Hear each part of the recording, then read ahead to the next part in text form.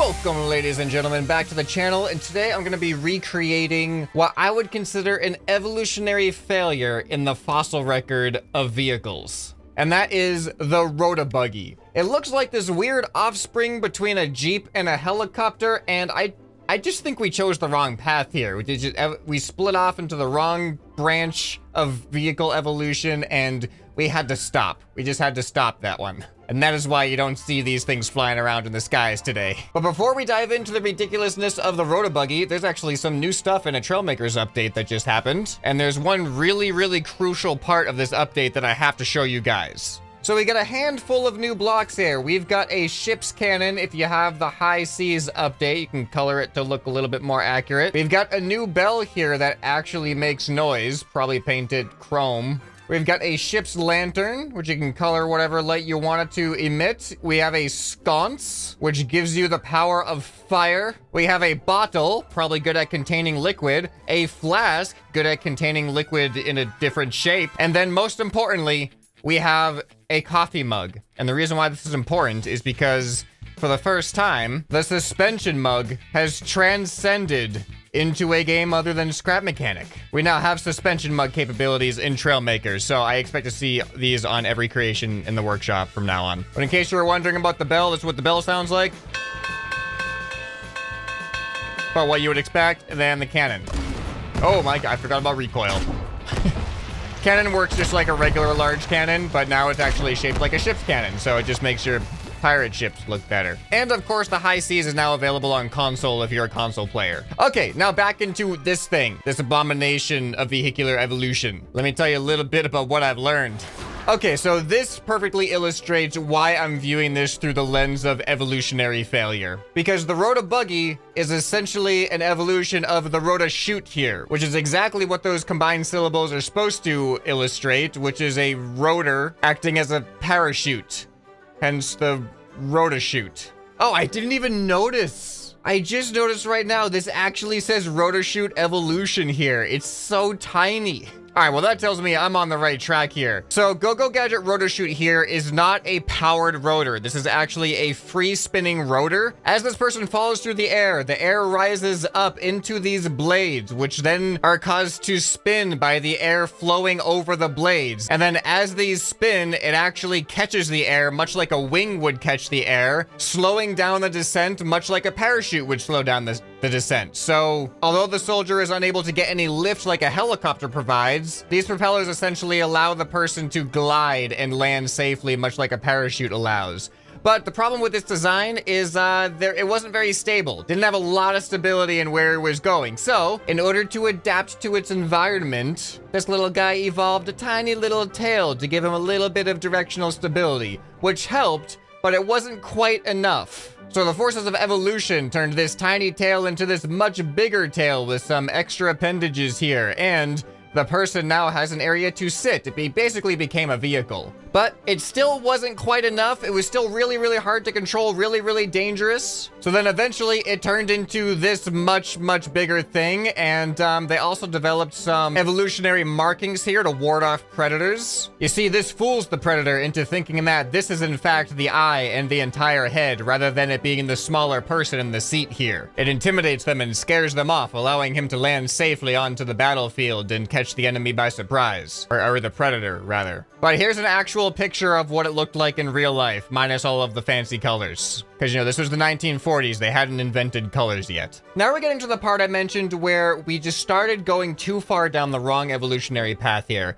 Because according to this article, there was just a complete failure to produce a workable Rotashoot. And for some reason, instead of just taking that hint and stopping with this concept, apparently the Rotashoot was sidelined to then start developing the Rotabuggy. And the Rotabuggy is just the Rotashoot attached to a Jeep. Why would they expect this to work if they couldn't get the chute to work in the first place? It's like you just built your proof of concept and proved that your concept was a failure. And now you're trying to build off of that? Hafner, just quit while you're behind. But you know what's even crazier? I did not expect this when I opened up this article, but I kept scrolling past the Rotabuggy and I found this thing.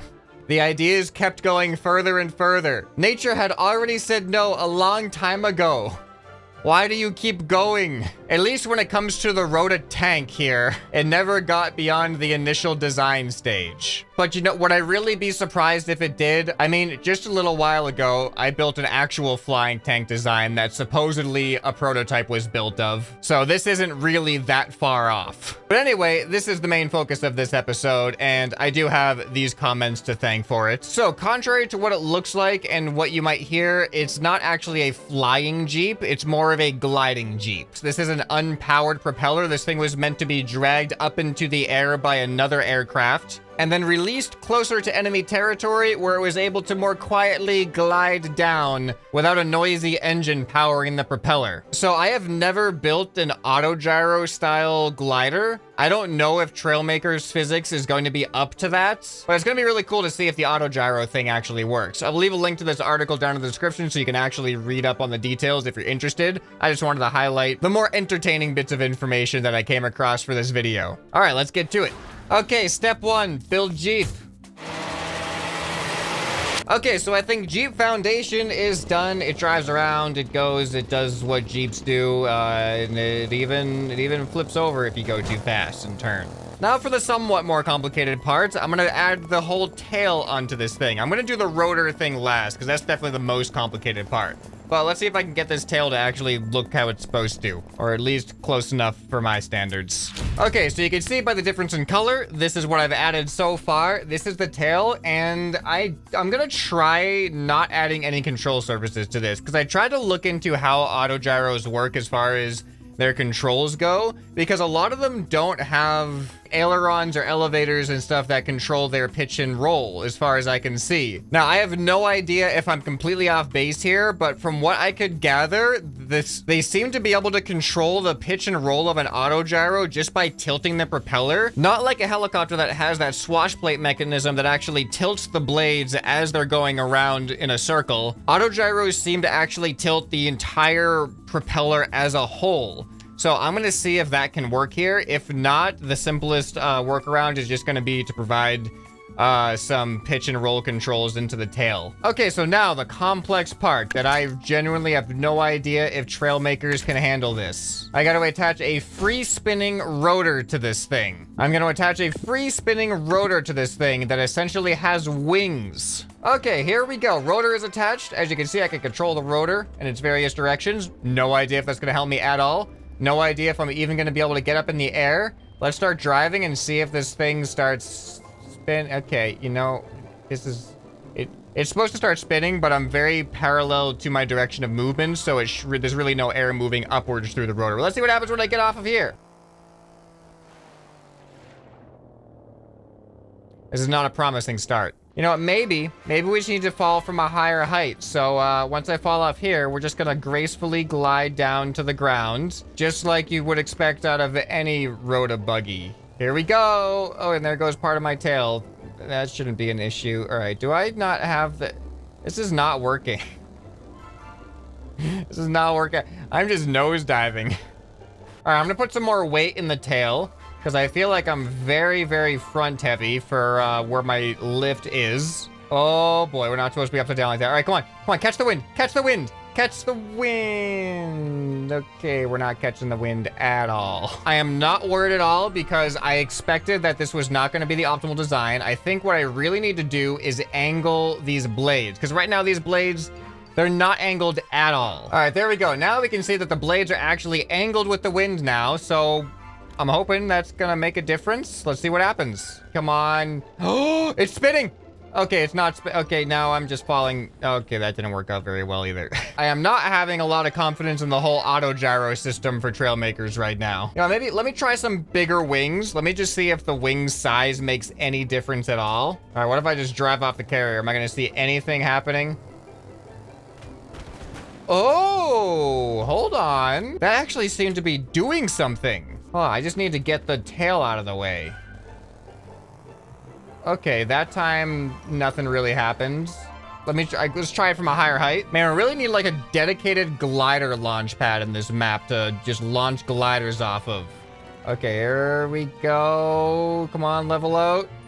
Oh, it just can't. it just can't level out. It seems like if it was gonna be horizontal, it would work, but the tail is actually ruining everything. All right, so yeah, out of curiosity, I'm just gonna replace this part of the tail with wedge blocks. That way it's gonna have much less resistance as we fall, being much less likely to keep our tail up in the air. Pitch up. Fly! Oh, it's trying. Oh, and it hit itself. Okay, this is just a nightmare. This is an absolute nightmare. See, like when I drive off of something that is flat like this, it actually performs pretty well. Like, look at this.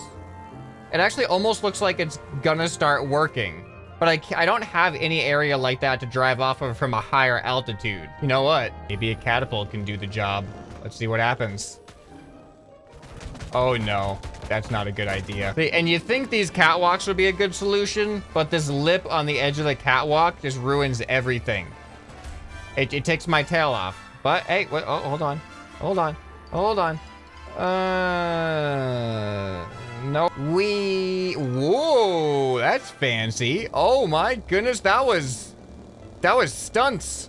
Pull up. Trying to pull up, not working. All right, this time didn't work that well. I can't even tell if I'm like onto something right now or if this is just a non-starter in Trailmakers. Like the propeller spins, but it really doesn't seem to be having a huge effect on our fall velocity. Oh no! I decided I was gonna put 4 blades on it instead of just the 2 for maybe some more lifting power. But I should have learned my lesson from the Triebflügel. It doesn't, the rotors do not like having 4 blades attached to them. Does not compute. Okay, I thought I had the brilliant idea to search the workshop for a Rotabuggy to see if someone has built one and see if they have succeeded. But this is not promising. There's no matching items for Rotabuggy. But the main issue that I'm running into is the autogyro system. So let's see if I type in autogyro. Whoop, I didn't mean to do all caps. Okay, that does not look like an autogyro. This has potential, actually. So by ultimadium, let's try that one. And then we got Creeper Plays autogyro 2.0 here. And this doesn't look like it works on the same principles. All right, so let's see. Are these powered at all? Oh, these are not supposed to be powered. Okay. Oh, okay, no, yeah, this does not seem to work at all. Well, I'm actually surprised that the helicopter blades are spinning on their own. But yeah, this is not working very well. This one does give me the ability to manually power the main props there, but I'm supposed to turn them, all right, they're off now. They're supposed to automatically spin and provide lift. And they are not spinning at all. And yeah, that does not seem to be working the way it's supposed. Oh, now they're starting to spin. Okay, and now we're getting out of control. All right, so this one, that is not a controllable autogyro, at least not for me. Maybe there's a way to control it that I'm not aware of. All right, so this one, oh, this is unpowered. This helicopter engine's actually unpowered by Creeper Plays here. All right, the autogyro part is not happening, but there's so many other controls. What does P and H do? Wait, what? Oh, it gives it pitch. So it is spinning automatically, but I feel like I'm getting all of my lift from my propellers. Like it's not making a difference. The more I angle the propeller into the wind, the more it spins, which makes a lot of sense. But if I stop using those... Oh, that is kind of working better. Man, I just wish this wall wasn't here. This would be a perfect place to launch off of, but there's a wall in the way. Can I just squeeze right by here? No, okay. Oh, hey, actually, that kind of worked. All right, here we go. All right, can I maintain control? Oh, look at that. That actually does seem to be working. So that is interesting. That is kind of promising. All right, please let me... Oh, no, I cannot pull off the same thing as the other one. Ooh, what about here? This looks like a good launch spot. Okay, here we go. Go! Oh! Oh! Oh, are we doing it? We're falling at 50 miles per hour. That's not good. But this is almost kind of working as intended. It's probably slowing me down. How fast do you think I would fall if I didn't have that? Okay, now no wings. Do we fall faster than 50 or 60? Oh yeah, look at that. Yeah, I mean, well, now we're also angling down. Yeah, okay, so the wings, they do make a difference. The propeller is doing a job. All right, I just want to fly down to the aircraft carrier. I just want to hit it. I want to hit the aircraft carrier. I don't even care if I take damage. I just want to be able to get there. All right, here we go. I think I added some more wings than what I had before on this one. Okay, interesting. Okay, can I roll? Are my roll controls working? They're a little bit more subtle than I was hoping. We're going backwards now. We're actually going backwards. This is not good. Okay, we're turning around. Okay, we're in the 30s though. Adding some more wings really helped. I'm gonna experiment with moving the rotor back, changing the center of lift to a little bit behind the seat, because I was leaning back a little bit, so maybe if the center of lift is back more, it'll be better. Okay, here we go. Center of lift is back more. Let's see what happens. Come on. Oh my goodness. Oh my goodness, it's working. Oh, it's working. Oh no, tilt forward, tilt forward. Yes. Yes. No way. No way. Come on. All right. Back. Oh, we lost the tail. You know what? We don't need the tail anymore. We do not need the tail anymore. We are on the ground. I just accomplished the goal. I glided over to the aircraft carrier from that wall, from way up on that rock up there, with a completely unpowered propeller. The Rotabuggy lives. I gotta try that one more time. I want to play around with the controlling of this thing, because remember, all of my controls right now are this, that, and that, and I really didn't test out to see if it works, especially the turning left and right. So let's see what happens. All right, we're falling. The autogyro is now auto-gyroing. All right, now let's see if I turn to the left. Uh-oh, turn to the right, turn to the right. Pitch right, pitch right. It's working. It's very slow, but it worked. And now I can level out. And still a little bit of a rough landing. We don't maintain a lot of forward momentum. That's the big flaw with this thing right now, is there is not a lot of forward momentum maintained. But even though it may not work great, that actually worked. I mean, I don't know what that line is between gliding and falling, but I feel like we were treading enough within the gray area to be able to pass for gliding there. Well, I hope you enjoyed this recreation of the Rotabuggy. Leave some more suggestions for other stuff you'd like to see me try to recreate. If you enjoyed this, you'll probably enjoy the rest of the series too, that you can find on the end screen right here. Hope this video has earned your subscription. Anyway, this has been ScrapMan, and I'll see you next time. Bye.